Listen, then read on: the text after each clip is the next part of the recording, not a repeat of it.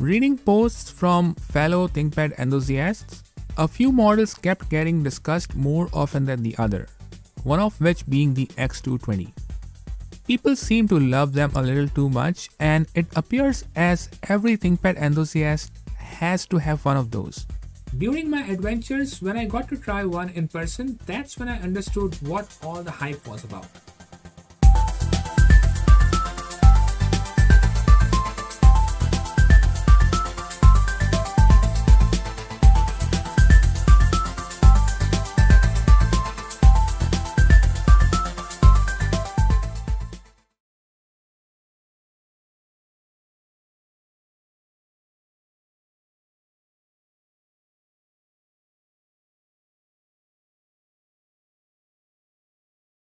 It wouldn't be a surprise how every ThinkPad is different. Though there's a little bit of overlap between series, some are separate by the target audience according to budget, but otherwise it's mostly around what task the machine would be used for. There are certain models that are liked by most, if not all, and prove to be like the Miata of notebook computers. One of the reasons to stop me from getting an X220 was the barrel charger. Now don't get me wrong, but coming from machines that could be charged with most USB-C chargers to switching to a semi-workstation notebook like the X1 Extreme Gen 3 with a Lenovo flat pin charger, I did not want to add another charger variant to my fleet.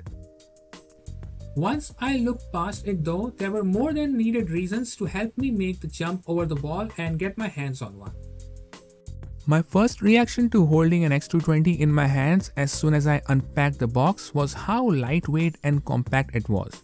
This wouldn't be a surprising thing for an X series machine that was purpose-built for business users and was advertised for the same traits that we talked about, but as I mentioned in one of my previous videos, that was a moment.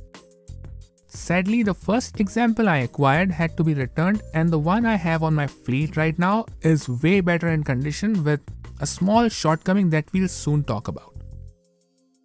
I wasn't happy with the plastic rails around the SSD when I received the machine. So along with a better solid state drive, I also took the opportunity to replace them with a complete set of caddy and rubber rails instead of plastic ones. The battery on this example was original from 2011, at least according to the label that it has on it, but was still holding great for its age of 12 years. I still added another battery that didn't stick out from the back as I did with the W530. I ordered it from AliExpress from the popular seller named King Senner from Korea. And though I wasn't impressed by the quality, I did end up having two batteries, which is 3 in total, instead of having one because of the issues I faced with the first one they sent me. I doubled the RAM to 16 GBs, and buying DDR3 RAM in 2023 wasn't cheap as you might expect. I also upgraded the wireless card so that it would now connect to 5 GHz networks instead of being only limited to 2.4 GHz, and replaced the Bluetooth module with one that supported Bluetooth 4.0. There was an obvious obligatory step of replacing the thermal paste, which is something I wouldn't call an easy job on this machine as compared to some other ThinkPads I've done it on.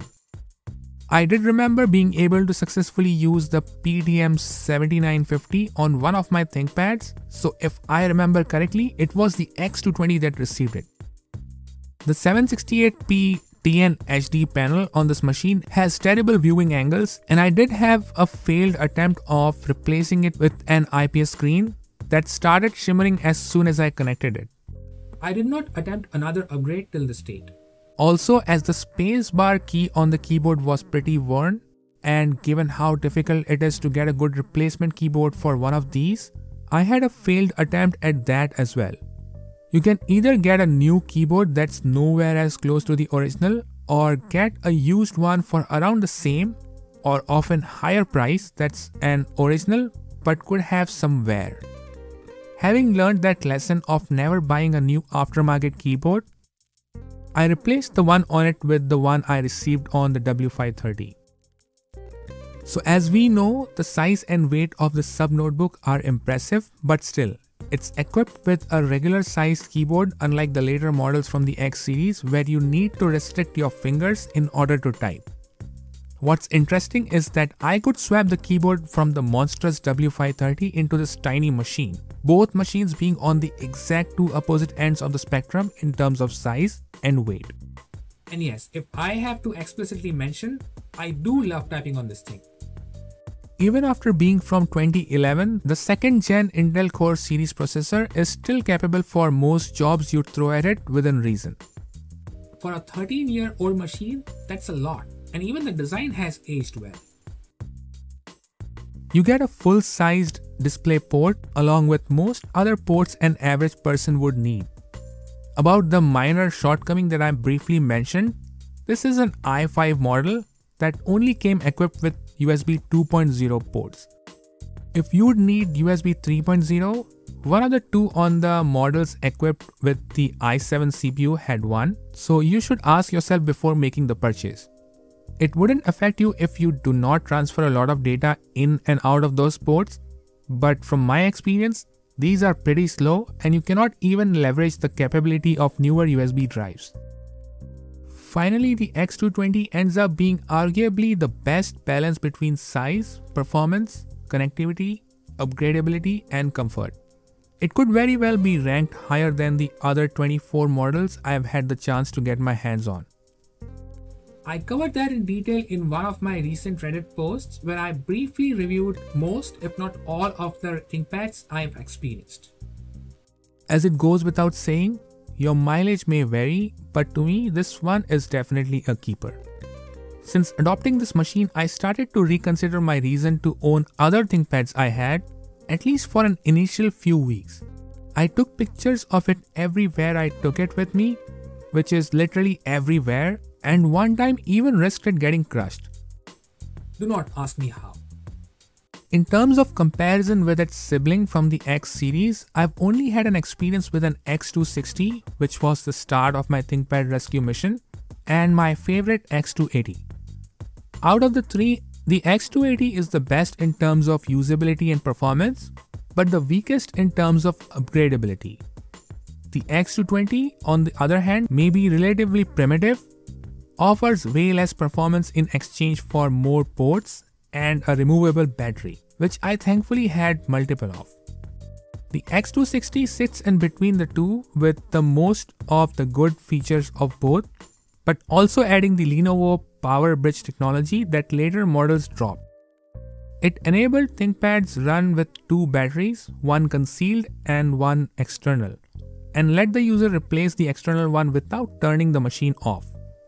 The way the system was designed though, it would need the external battery to run out entirely before using the internal battery. And that's never a good thing for these batteries.